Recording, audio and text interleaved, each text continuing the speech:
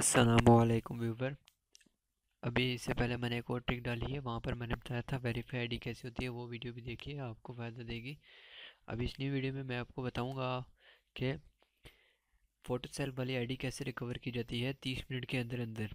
दोस्तों, मेरी ID photo cell पर गई थी और मैंने ट्रिक आजमाई तो मेरी आईडी सिंपल 30 मिनट या 1 घंटे में रिकवर हो गई थी।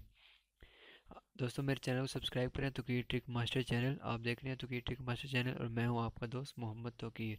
व्यूवर से गुजारिश है, चैनल को सब्सक्राइब करें, शेयर करें, लाइक करें, कमेंट करें। न्यू ट्रिक जो सीखनी है कमेंट में मुझे बता दीजिए, मैं उसकी वीडियो आपको बना कर दे दूँगा। शुक्रिया। चलिए अब शुरू करते हैं।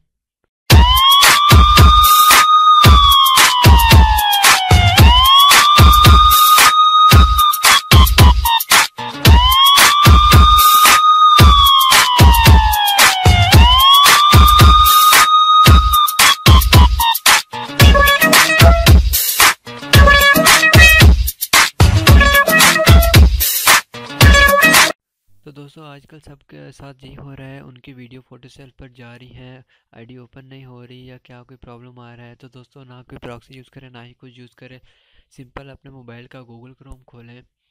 मोबाइल से होगी, मोबाइल का गूगल क्रोम खोल लें और वहाँ पर लिखें m.facebook.com। वो लिखकर, इसका लिंक मैं आपको डिस्क्रिप्शन में दे दूँगा, जो भी मैंने बोला है facebook.com का।